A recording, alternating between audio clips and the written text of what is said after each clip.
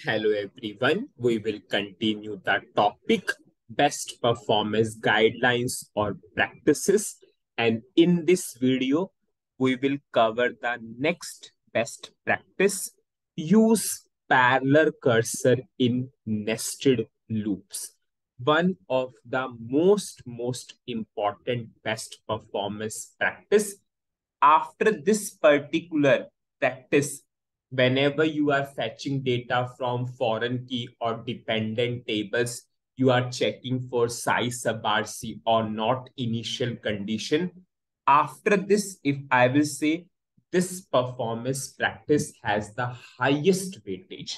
Whenever you are going for nested loops, always we should go for parallel cursor. What is parallel cursor? Parallel cursor improve the performance in case of nested loops. Whenever we develop this classical report program, suppose if I am removing this logic, when we develop this classical report program from two tables, at that time we use nested loops, and at that time I told you nested loops affect the performance a lot, but sometimes we cannot avoid nested loops. So whenever you are going for nested loop, always make a practice that you should apply parallel cursor. No one will accept the code if we are not applying parallel cursor and we are going for nested loops. Firstly, we'll go for recap. So suppose I have two internal table. What is first internal table? LT data. What is second internal table? LT data 1. We put a loop on first internal table. We put a loop on second internal table. Why we compulsory went for the loop? Why? Because for a order number, we have multiple matching records. For a order number, we have multiple matching record. For a order number, we have multiple matching record. If we will go for read table, then what will happen? Read table will only read the first matching record. It means this order number will match with this order number 1. These two records will be skipped. This order number 2 will match with this 2. This 2 will be skipped. This 3 will match with this 3. These two records will be skipped. So ultimately, there is a loss of data in the output. So in this case, compulsory, we need to go for nested loops. We cannot go for read table in this case. Compulsory nested loops are required, but the performance will affect a lot. How the performance will affect? So for the one record of the outer loop, inner loop is continuing 8 times, because in this inner internal table, we have 8 records. For second record of outer loop, inner loop will continue 8 times. For the third record of outer loop, inner loop will continue 8 times. Many times people think for this one, we have only 3 matching record. Then why we are saying 8? No, this is not the case. Yes, sir. It will go for each and every record. Yes, the condition is true for first 3 in case of 1. Condition is true for these 2. Condition is true for this matching records of 3, only 3 matching record. But it is not the case that it will not consider all the record. It will check all the records. But yes, the condition is true. So depends upon that, it will only display those records. But it is never the case that loop is not considering all the records. It has 8 records. So it means for one record of outer loop, inner loop will continue 8 times, 8 times. For second record, 8 times. Third record, 8 times. Have you seen 8 plus 8 plus 8? How many iterations of inner loop? 24 iteration. But ultimately, we require how many records in the output? For first, how many matching? 3. For 2, how many matching? 2. So 3 plus 2, 5. For 3, how many matching? 3. So it means ideally inner loop should only go for how many times? 8 times. But currently it is going 24 times. Just think about a real project. Suppose I have 100 records in the outer internal table and the inner internal table has suppose 20 crore records. It means what we are doing, we are going for 100 into 20 crore times iteration. So in this case, what will happen? Sometimes system will simply go into a runtime error because the loop is going. It is never gives the output at all. So what is the solution for the same? Whenever you are going for nested loops, always apply parallel cursor. Whenever we will go for parallel cursor, suppose in our current example, for order number 1, inner loop will only continue 3 times. For order number 2, inner loop will only continue 2 times. For order number 3, inner loop will only continue 3 times. This is the way how parallel cursor will work. And we have a dedicated syntax itself for the parallel cursor. Always you will write the logic for the parallel cursor in the same way. Now we will see how to apply parallel cursor logic. Firstly, we will write the logic, then we will understand in the debugging mode. Now, this is our nested loops. Now, before going for the loop on second internal table, firstly, we will apply a read on the second internal table. We will not blindly go for loop. Firstly, we will go for read table on the second internal table. So we will write the syntax of read table. We all know read table. What is internal table? LT data 1. Now I will write the work area LWA data 1. I will go for with key. You all know in case of read table, the syntax is with key. Order number is equal to first work area order number.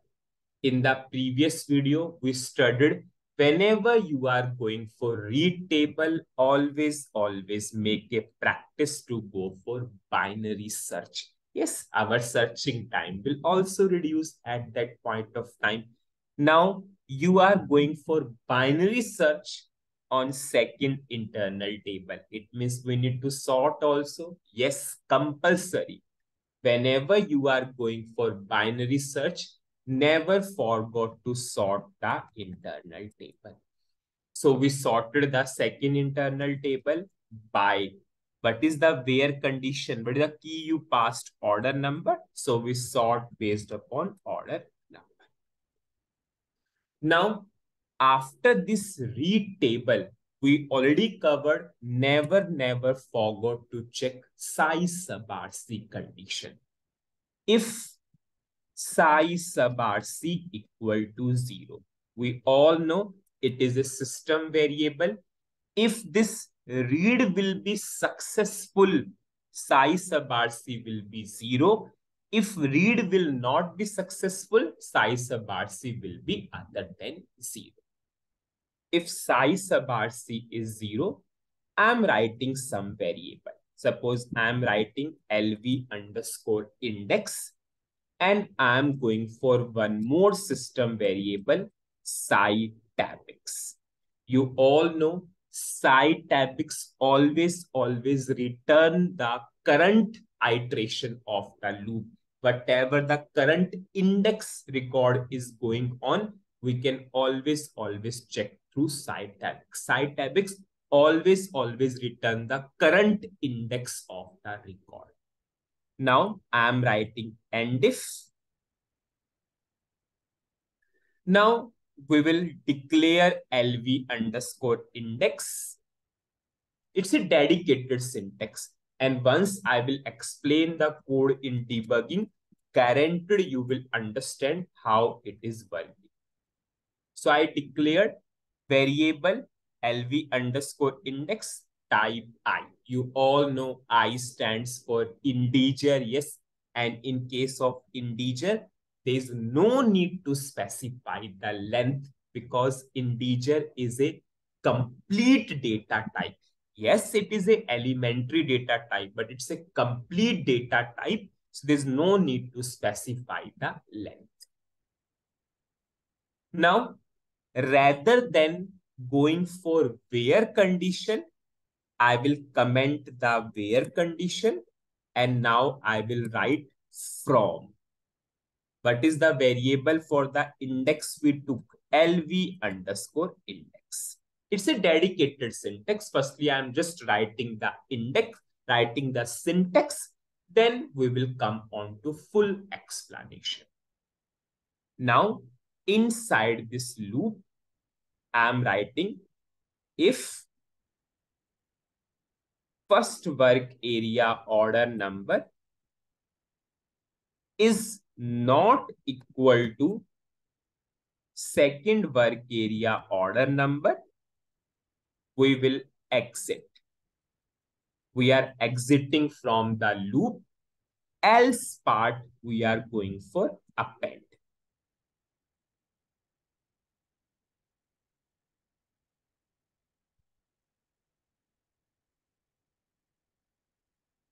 I will go for applying Pretty Printer. I'll check the syntax and activate. Just think in this parallel cursor logic itself, we learned how to sort. We applied all those things. In read table, how to go for binary search. We will see the importance of most important system variable side tabix because here it will play a vital role and maximum people has lots of confusions in understanding side tabix variable. Now we also studied well, exit. We all know exit is helping us to exit from the loop. We already covered this topic previously whenever we covered the loop statements. So in this parallel cursor itself, we are using lots of things which is already covered. Sort statement, binary search, system variable, side tabix, exit statement.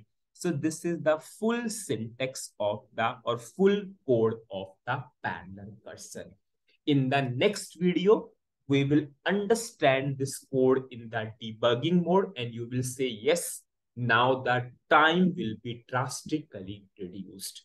Now, what is the summary of the video?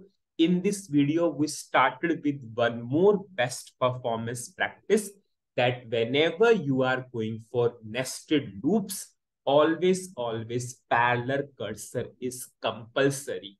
Yes, we should avoid nested loops, but in some scenarios, we cannot avoid nested loops. So in that case, parallel cursor is the solution for the same. So but we have written the logic for the parallel cursor and how we have written the logic rather than going for blindly loop on the internal table, second internal table. Firstly, we read that internal table. We took the side tabix, we took the current index, whatever the current index is there. Then after that, we are looping based upon the index. We are not now looping based upon where condition. We put a loop based upon that index. If first work area and second work area order number is not matching, we are exiting. Else part, we are just collecting the records.